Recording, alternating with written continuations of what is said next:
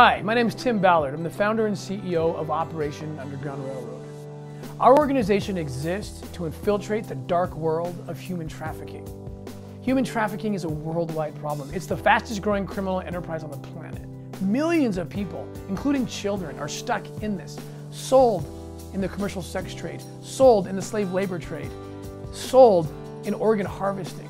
This is real. This problem is growing, and we need to do something about it. We need to come together to do something about it.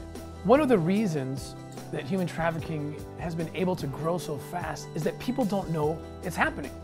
People aren't aware, even though it's right before their faces, because it's too hard sometimes to recognize. It's too hard to accept that something so horrific could be happening to people, could be happening to children.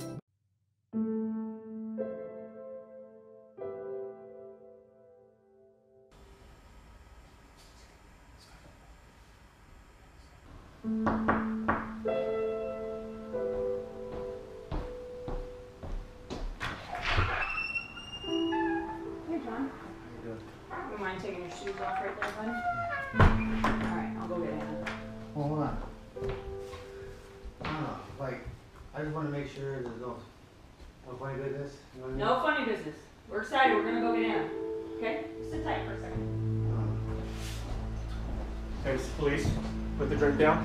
Put the drink down. Listen to me, okay? Put your hands over your face. Lay down for me. What people don't understand is how easy it is to purchase a child online. It's as easy as ordering a pizza. What I say to those that harm children is I'd much rather be the person that's staring them in the eyes than that child that they showed up to harm. The reason being is I've seen those children. I've looked them in the eyes and I've seen the pain and I've seen what they've gone through. And I'd much rather it be me than that child. What I would tell someone is this is absolutely happening in your community. Every time I set up one of these ops, I go all across the state, I always think, you know, no one's going to show up this time. Every single time somebody shows up. And every single time we do these, the number increases. I can think of one operation we did was in a smaller community, and I thought, you know, we're probably going to get 7 or 8 people. And ultimately we ended up arresting 26. And that's in a small community where they thought, there's no way this is happening in our town. So I'm here to say, absolutely, this is happening in your area.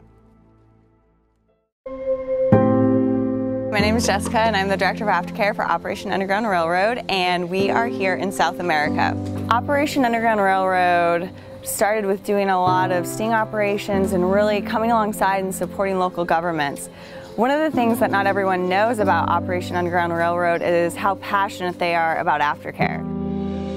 Our whole team believes so strongly that when the arrest happens and the girls are freed, that that's just the beginning of the journey. If you're not able to really have aftercare with services of mental health, with vocational training, with creating places where they can go to create a livable income, then 80% go back into some type of sexual exploitation or trafficking.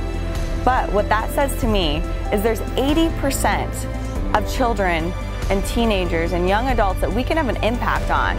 We have the opportunity to help them with vocational training, with providing some type of skill so that they can have a livable income, and so that they never have to go back to any type of human trafficking or sexual exploitation, but that their dreams can really be fulfilled, that they have that opportunity to explore what they feel like they were meant to do and why they're on this earth.